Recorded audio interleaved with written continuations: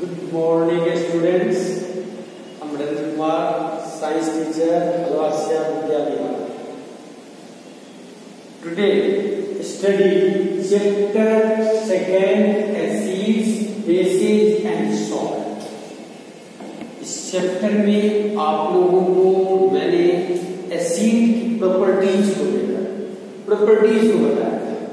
Properties में first हमने बताया reaction with metal and second reaction with acid react with metal carbonate और metal hydrogen carbonate. Third आज हम पढ़ेंगे how to acid and bases react with each other. Acid और base किस तरह रिएक्ट करते हैं। अब इसको समझने के लिए आपको हमें कुछ कॉन्सेप्ट्स को क्लियर करना होगा। देखिए, एसिड और बेस जनरली कहते हैं जो एसिड और बेस को रिएक्ट करेंगे सॉल्ट बनेगा, वाटर बनेगा। लेकिन यहां पर हम कैसे एक्सप्लेन करते हैं, जो प्रॉपर्टीज है एसिड की प्रॉपर्टी है that is nullified bye basic effect and vice versa. Base nullified acidic effect and the acid nullified basic effect and the reaction is known as a neutralization reactions। अब इसको हम कैसे समझेंगे, उसके लिए एक सिंपल वे देख लीजिए। आपने क्या किया कि आपने ले लिया टेस्ट ट्यूब और इस टेस्ट ट्यूब में 1 ml डाल दिया सोडियम हाइड्रोक्साइड NaOH का सॉल्यूशन को डाल देते हैं 1 ml और इसी में हम ऐड करते हैं ड्रॉप बाय ड्रॉप इसके अंदर ऐड करते हैं क्या चीज, एसिड को ऐड करते हैं। यहाँ हमने इसको लिया, ये हमारा पिपेट होता है, पिपेट से आप ड्रॉप बाय ड्रॉप इसको डाल, ड्रॉप बाय ड्रॉप आप क्या डालोगे, हाइड्रोक्लोरिक एसिड HCl। लेकिन इससे पहले क्या करोगे, एडेड 1 ड्रॉप ऑफ फेनोक्सिलीन को डालेंगे। फेनोक्सिलीन को डालते ही इसका कलर क्या हो जाएगा, पिंक। अब पिंक कलर क्यों है, due to basic effect sodium hydroxide का कलर होगा वो चेंज होकर क्या हो गया, पिंक। जब हम इंडिकेटर को डालते हैं फेनोक्सिलीन को डालेंगे तो पिंक कलर आ गया। अब ये ड्रॉप बाय ड्रॉप हम क्या डालते हैं, एसिड को डालते हैं। एसिड को डालने के बाद आप क्या देखोगे कि after the few drops added in A sodium hydroxide solution pink colour disappear. Pink colour क्या हो जाता है, रिमूव हो जाता है। It means acid nullified basic effect, यानी जो बेसिक इफेक्ट के कारण से पिंक बना था उस इफेक्ट को एसिड ने क्या किया, नलिफाइड कर दिया। और नलिफाइड इसी को हम बोलते हैं, this property is known as a neutralisation reaction. अब इस एक्सपेरिमेंट को और भी आप आगे बढ़ा सकते हो। क्या करेंगे, few drops of sodium hydroxide also added in it। जहां हम सोडियम हाइड्रोक्साइड को ऐड करेंगे pink colour reappear, pink colour हमारा क्या आ जाएगा, दोबारा से अपीयर हो जाएगा। तो ये पिंक कलर क्या हो जाएंगे, रीअपियर। अब इसमें हम again drop by drop hydrochloric acid को ऐड करेंगे और pink colour disappear. This process is called this reaction is called the neutralization reaction। On the basis of this gives a definition of the neutralization reaction। Neutralization reaction is a reaction in which acid nullified basic effect and vice versa to form the salt and water। Such reaction is known as a neutralization reaction। अब इसका मतलब क्या है, और base है, दोनों जब react होंगे तो अपने एक दूसरे के इफेक्ट को न्यूट्रलाइज कर देंगे, and such reaction is called neutralisation reaction. अब इसको इक्वेशन को फार्मूला से, जैसे इक्वेशन आप लिखोगे, क्या लिखोगे? सबसे पहले हमारा क्या है, सोडियम हाइड्रोक्साइड लिया NaOH, और प्लस में हमने डाला क्या, हाइड्रोक्लोरिक एसिड। ये बन गया, ये बना सॉल्ट सोडियम क्लोराइड प्लस में वाटर, सोडियम क्लोराइड और वाटर बनता है। यानी बेस और एसिड को रिएक्ट करके ये हमारा हो गया बेस, ये हो गया एसिड और ये बन गया सॉल्ट। डेफिनेशन रखने पर क्या कहेंगे, ये reaction in which acid nullified basic effect, nullified basic effect and vice versa to form the salt and water. Forms the salt and water. Such reaction is known as a neutralization reactions. Clear? Another. Next हमारा आता है reaction of metallic oxide. Metal oxides के acids. Acid के साथ metal oxides के reaction. अब इस reaction को भी एक्सप्लेन करने के लिए कॉमन क्या चाहिए, मेटल ऑक्साइड कैसे बनेंगे, जब आप ऑक्सीजन से रिएक्ट करते हो, metal react with oxygen to form the metal oxide, और सच metal oxides are generally, metal oxides are basic in nature. अब बेसिक इन नेचर कैसे कहेंगे, basic in nature means it react with the acid and forms the salt and water, salt and water, and some metal oxides are amphoteric in nature. Amphoteric nature means they react with the acid as well as the base to form the salt and water, forms the salt and water. ठीक है, such metal oxides are known as amphoteric oxides. अब एक आपको activity से बता देता हूं, copper को आपने क्या किया, कॉपर पाउडर ले लिया, इसका कलर होता है रेड ब्राउन, क्या होता है, रेड ब्राउन कलर होता है, रेड कलर का, या इसको हम क्या किए, आपने चाइना डिश के अंदर हीट कर दिया, क्या बन जाएगा, कॉपर ऑक्साइड। इसको आप बैलेंस कर लेंगे, ये आपका क्या बनेगा, ब्लैक कलर का, क्या बना, ये है रेड ब्राउन। जब आपने बर्न किया तो क्या बन गया, ये बर्न करते ही बन गया आपका ब्लैक कलर का compound, that is copper oxide. ये है, इसका कलर क्या होगा, ब्लैक कलर का। ये आपका क्या है, रेड ब्राउन। अब आप क्या कहें, इस कॉपर ऑक्साइड को अगर आप, ये मेटल ऑक्साइड कैसे बना, तो जिसको हम बर्न करने से ऑक्साइड बना, इसको हम मेटल ऑक्साइड कहेंगे।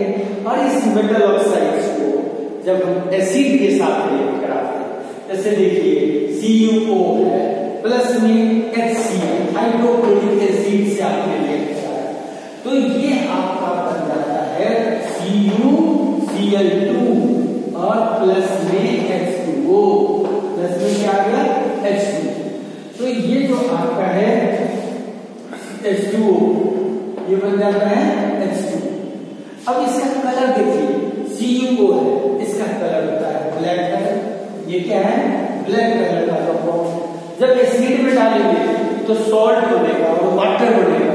ये सॉल्ट कौन सा है, कॉपर 2 क्लोराइड, और इस कॉपर 2 क्लोराइड का कलर होता है, ये आपको ब्लूइश ग्रीन कलर, ये क्या होगा, ब्लूइश ग्रीन, ब्लू कलर, ये आपको क्या बनेगा, ब्लूइश कलर का हो जाएगा, ब्लू कलर का बन जाएगा। यानी हमारा मेटल ऑक्साइड एसिड से रिएक्ट होकर सॉल्ट और वाटर बनाता है। क्लियर? दूसरा हमने वर्ड्स आपको यूज किया कि सम metal oxides are amphoteric in nature. अब amphoteric in nature means react with a acid as well as base to form the salt and water. अब इसको एग्जांपल में जिंक ऑक्साइड है, जिंक ऑक्साइड ये amphoteric oxide. अभी कैसे amphoteric oxide है, इसको आप क्या करो, प्लस में HCl से रिएक्ट कराया, ZnCl2 जिंक क्लोराइड और प्लस में वाटर बनता है। ये आपका क्या बन गया, जिंक क्लोराइड और वाटर। तो इसको बैलेंस कर दिया जिंक क्लोराइड को, ये क्या बना, रिएक्टिव एसिड सॉल्ट और वाटर बनाता है। दूसरा है कि ये बेस से भी रिएक्ट करता है, जिंक ऑक्साइड प्लस में बेस NaOH है, NaOH ये बनाता है sodium zincate Na2ZnO2, sodium zincate बना लेता है। प्लस में क्या होता है, वाटर, यानी react with acid as well, acid से रिएक्ट किया, बेस से रिएक्ट किया, और क्या किया, सॉल्ट और water. So this reaction, so this oxide is known as a amphoteric reaction, amphoteric oxide। ये मेटल ऑक्साइड्स क्या हो गए, first it is basic oxides, and second it is amphoteric. Some metal oxides are amphoteric in nature, यानी react with acid as well as base to form the salt and water. Such metal oxides are called amphoteric oxide. अब इसी के साथ हमारा आता है non metallic. देखिए non metals हैं, non metal also Burns with, non metals हैं ये भी आपको बर्न होता है ऑक्सीजन में and form the oxide and generally जो नॉन मेटालिक ऑक्साइड्स हैं non metallic oxides are acidic in nature. अब देखिए ये हमारा सबसे सिंपल एग्जांपल है, कार्बन है, आप बर्न करोगे क्या बनेगा, CO2, कार्बन डाइऑक्साइड बना, कार्बन क्या है, नॉन मेटल, ये बर्न करेंगे क्या बनेगा, कार्बन डाइऑक्साइड बनेगा। और इस कार्बन डाइऑक्साइड को कैसा नेचर है, carbon dioxide acidic in nature. अब इसको एसिडिक इन नेचर कैसे बताओगे, तो when it react with base, अगर इसको बेस से रिएक्ट कराएंगे क्या बनाएगा, सॉल्ट और वाटर, क्या बनाता है, salt and water, and it is the basic in nature, acidic in nature, sorry acidic in nature. अब देखिए कार्बन डाइऑक्साइड CO2 है, आप इसको CaOH का प्रोडक्ट, ये हमारा live water that is basic base, calcium hydroxide क्या होगा, बेस, इसको हम कार्बन डाइऑक्साइड से रिएक्ट कराएंगे, बनेगा CaCO3 प्लस H2O। ये क्या हो गया, non metallic oxides are acidic in nature. कैसे है acidic, it react with base to form the salt and water, क्या बनाएगा, सॉल्ट और वाटर बनाता है। क्लियर, नेक्स्ट ये अब इसको जैसे नेचर्स को लेकर अदर एग्जांपल ले सकते हैं। सल्फर है, सल्फर को अगर बर्न करते हैं तो क्या बनता है, सल्फर डाइऑक्साइड, सल्फर डाइऑक्साइड बनता है। अब इसको हम सल्फर डाइऑक्साइड को भी कैल्शियम हाइड्रोक्साइड से पास करा दें, CaSO3 बनता है, कैल्शियम सल्फाइड बनता है, कैल्शियम सल्फाइड और वाटर बनता है। यानी जो नॉन मेटालिक ऑक्साइड होंगे that is acidic in nature. Some non metallic oxides are neutral, क्या होंगे, न्यूट्रल। अब देखिए मैंने क्या बताया आपको, बेसिक ऑक्साइड्स, मेटालिक ऑक्साइड है बेसिक ऑक्साइड, और सम metallic oxides are amphoteric in nature. यहां क्या कहेंगे, नॉन मेटालिक ऑक्साइड जो है वो आपको क्या हो जाएंगे, that is acidic in nature, and second it is some non metallic oxides are neutral. For example जैसे देखिए आपको कार्बन मोनोऑक्साइड है, ये होता है न्यूट्रल ऑक्साइड। इसी तरह से N2O है नाइट्रस ऑक्साइड, ये भी क्या है, न्यूट्रल ऑक्साइड है। वाटर है, ये भी आपको क्या है, न्यूट्रल ऑक्साइड्स है। तो ये हमारे नॉन मेटालिक ऑक्साइड्स है। कार्बन भी नॉन मेटालिक है, नॉन मेटल है, नाइट्रोजन भी नॉन मेटल है, हाइड्रोजन भी नॉन मेटल है। अब इनके जो ऑक्साइड्स हैं, दीज ऑक्साइड्स आर न्यूट्रल। तो हमारा क्या आ गया, मेटालिक ऑक्साइड्स और नॉन मेटालिक ऑक्साइड्स। अब एक चीज और हमसे पूछा जा सकता है, क्या पूछा जाएगा, what do all acid and all basis are common. Acid और बेस में कॉमन क्या है। अब देखिए हमने स्टार्ट किया था फर्स्ट रिएक्शन, इससे मेटल रिएक्ट हुई, acid to form the salt and hydrogen gas liberated। Similarly जो आपको मेटल है react with a base to form the salt and hydrogen gas liberated, hydrogen gas released। and another, ये जो आपको non metal है, sorry base है, acid है, ये डिसॉल्व अगर हम करते हैं वाटर में, dissociate into ions and act as a electrolyte. ये क्या हो जाएंगे, इलेक्ट्रोलाइट की तरह वर्क करता है and good conductor of electricity. चाहे वो आपको एसिड हो या बेस हो, दोनों आपका क्या होता है, that is good conductor of electricity. अब इसको अगर आप समझना चाहेंगे तो इस तरह से बता सकते हैं, एक्टिविटी करके बता सकते हैं। एक्टिविटी में आप क्या करेंगे, आप ले लेते हैं बीकर को, ले लिया, बीकर में ले लिया और यहाँ पर हमने सेट कर दिया है, इलेक्ट्रोड बना दिया।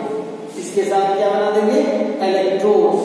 ये टू इलेक्ट्रोड्स आप बनाएंगे और इस इलेक्ट्रोड्स को आप जोड़ दोगे, इससे इनको जोड़ोगे बैटरी से। ये आपका बैटरी से कनेक्ट हो गया, ये प्लग भी है। इसके साथ ही आप क्या लगा लेते हो, बल्ब को लगा दो, बल्ब को लगाकर फिर इसको यहाँ तो आपका ये पॉजिटिव है, पॉजिटिव होगा, ये नेगेटिव है। तो ये क्या हो जाएगा, बिहेव करेगा एज ए एनोड, ये क्या बिहेव करेगा, एज ए कैथोड बिहेव करेगा। और इसके अंदर हम ले लेते हैं इस चीज को एसिडिक सॉल्यूशन, जैसे hydrochloric acid, aqueous solution of hydrochloric acid. जब भी आप स्विच ऑन करोगे तो क्या देखोगे कि बल्ब हमारा ग्लो होगा। It means this solution is act as a electrolyte and good conductor of electricity.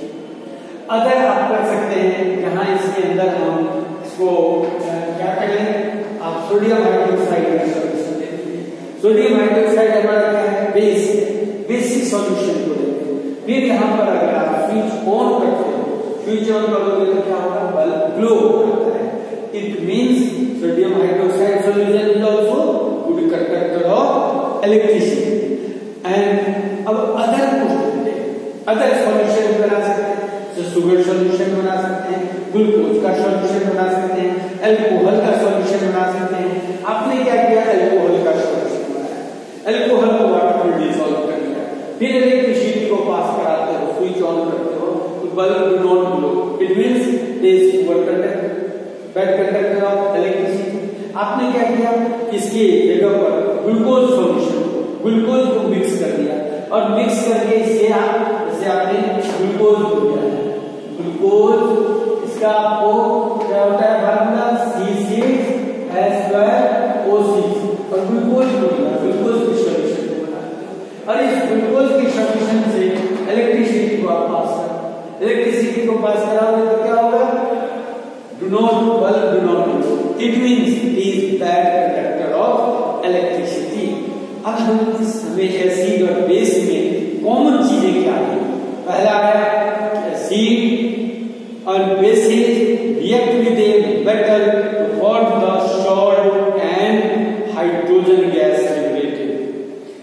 दूसरा हम सेकेंड पॉइंट बताएंगे, जो एसिड है और बेस है, इसका जो सॉल्यूशन होगा, तो सॉल्यूशन है that act as a electrolyte and it is good conductor of electricity.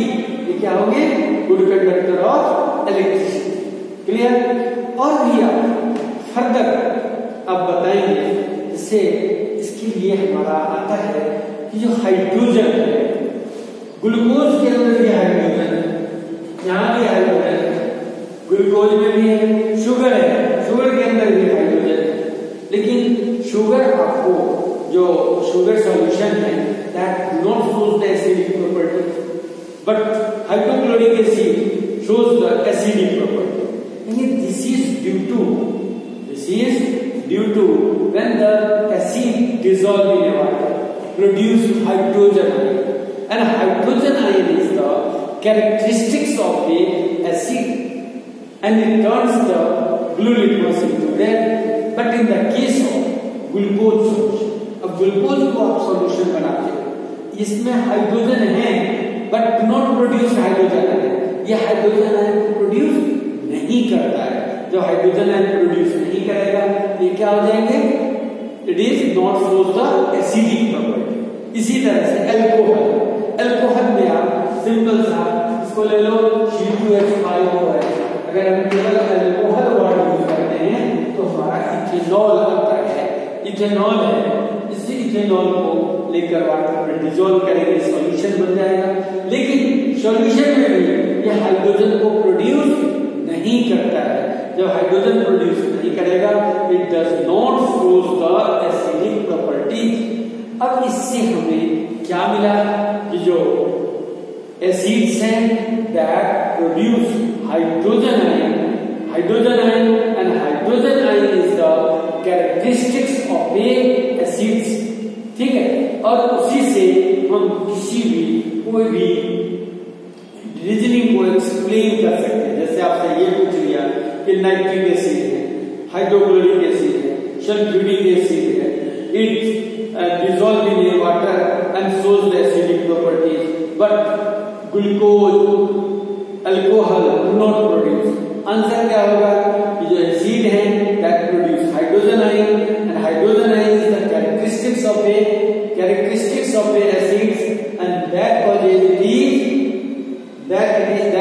it produce the acidic properties, but glucose and